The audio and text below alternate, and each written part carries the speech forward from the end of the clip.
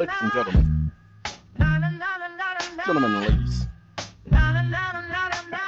hey, let me say something. As you all can hear, this is Sunno. And Sunno did this on its own. I didn't train Sunno to do that part right there, that na. I didn't train it to do that. It did it on its own. I mean, I had to do it maybe 12 times, and it produced this.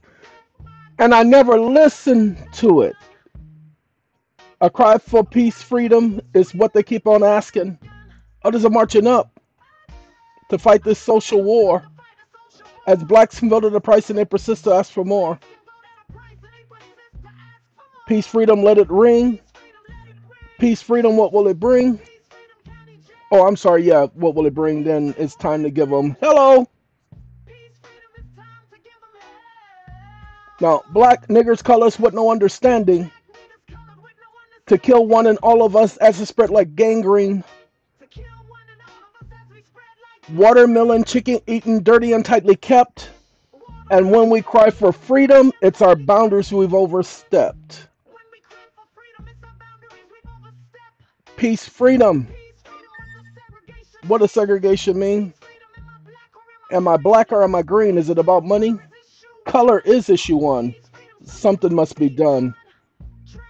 Trains rushing forward to take one person away and ships rolling in. So as to stoop so low. Today when we shall overcome Martin Luther King. Now I gotta point out some things. It says, "Well, look today when we shall overcome. Deep in my heart, I see some litigation, statutes and amendments, and desegregation, assemblies, marches straight to the Capitol. Black crime worldwide is at an all-time low. You leave us to be wondering in an ignorant state of being. As far as I'm concerned, intelligence is what I'm seeing. Treated as though we were out to lunch, waiting to return with a knockout punch. Wake up, it's time to stand up and to be counted, because on this social red tip is where you find me mounted." Ladies and gentlemen, I wrote this for a talent show.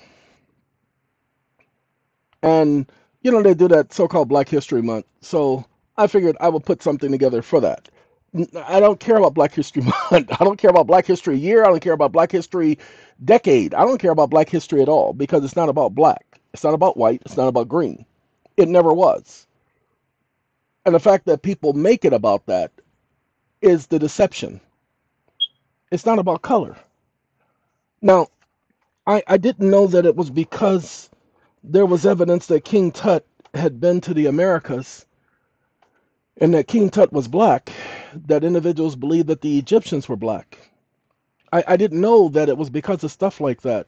His name was, I think it was Tahaka, and I don't, give me 1 second. I do need to do this now because I'm bringing it up, and I need to do this. So y'all just hold on a sec. The king's name was Tahaka. And Tahaka, he wasn't the first Ethiopian king to conquer Egypt. Now, at this point, the Assyrians were controlling Egypt. Egypt had been conquered by so many nations. And what Tahaka and several other Ethiopian kings did is that they changed the hieroglyphics on the pyramids and made them black. So when people are looking at those hieroglyphics and talking about how, look, they were black, they're not understanding the history. Now look, again, from about 744 to 656 is when he ruled. 88 years. Well, not just him, okay? But again, pay attention. Both a pharaoh of Egypt and a king of Cush, the Cushites, spelt with a K. Now present-day Sudan. Tahaka, his name meaning young man or young warrior, was the son of Phi, P-I-Y-E. the king of the Cushites who conquered Egypt. So please understand, when people are saying black people were the slaves in Egypt, you got to understand this was 1,000 years after Abraham, 1,000 years after Moses. Well, 1,400 years after Abraham, 1,000 years after Moses. But again, most people don't understand because they haven't done the research. This is not the so-called, as people would like to say, the white man's history. This, who was King Taharka in the Bible? So let's find out. This is how I learned about him, because he's in Scripture. He is in Scripture. I don't believe this is the name they had him in Scripture, but let me go ahead and we're going to check it out. Check it out. Check it out. We're going to go and check it out. Hey, brought up the subject. I got to talk about it because I understand partially. I was trying to pronounce the name and I had to go to Google. Okay. And this is, we'll go to this one. And we're going to go to, well, it's in 2 Kings. And 2 Kings, we're going to find it. I got to find out what part of 2 Kings. Y'all excuse me 1 second. I got to minimize y'all. The 19th chapter, verse 9. Okay, 2 Kings, the 19th chapter, verse number 9. But after Rabshakeh, he's an Assyrian, returned and found the king of Assyria fighting against Libnah, for he had heard that he pulled away from Lachish. He heard it and said respecting Kahaka, told you it was spelled differently. Okay, told you, spelled differently, no Q. But anyway, the king of the Ethiopians, king of Ethiopia, Cush, it's going to say Cush. See, Cush, the Cushites. Here he had come out to fight against you. Therefore, he sent messages to Hezekiah, saying, this is what you men should say to Hezekiah. It was not him that defeated, pay attention, the Assyrians. This is where the 185,000 Assyrian army were put to death. This is that incident. He did not defeat the Assyrians. Had the Assyrians conquered Jerusalem, they would have definitely defeated Taharka, because they were a much more fierce military, much more fierce.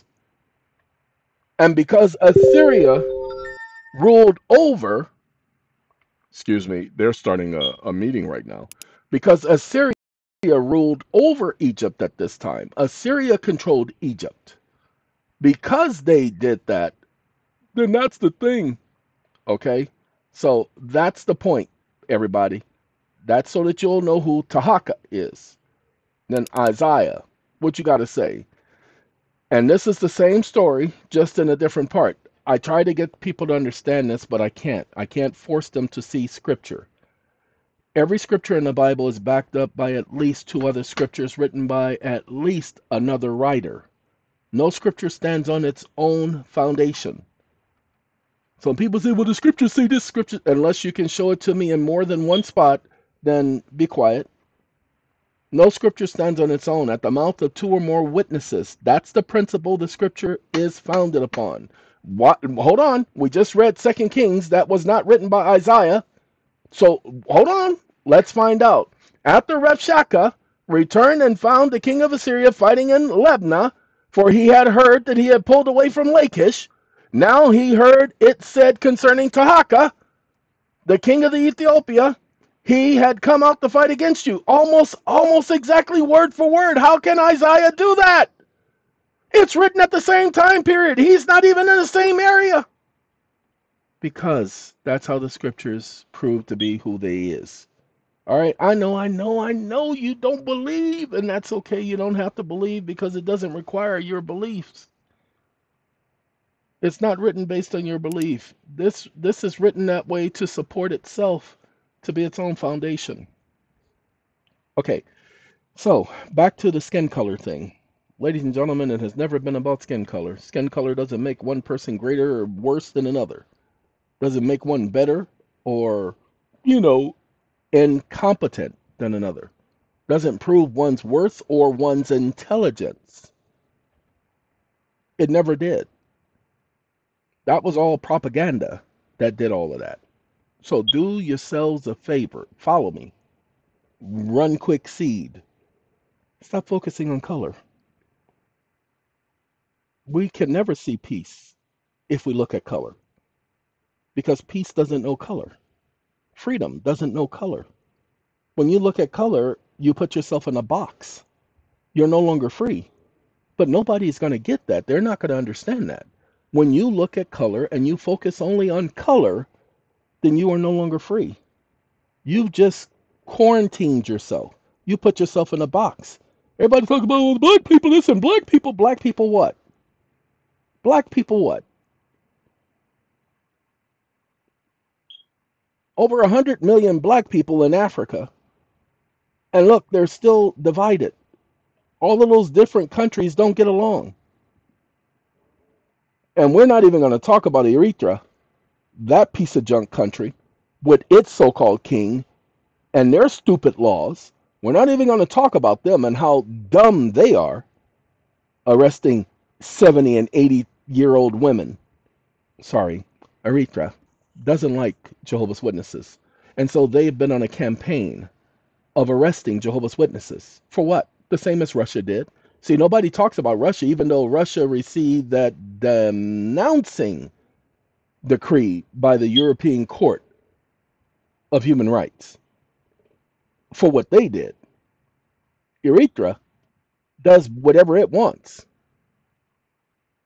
And they've been doing this for the last 30 to 40 years in Eritrea. But you don't hear about it. Why? Because it'll never make the news.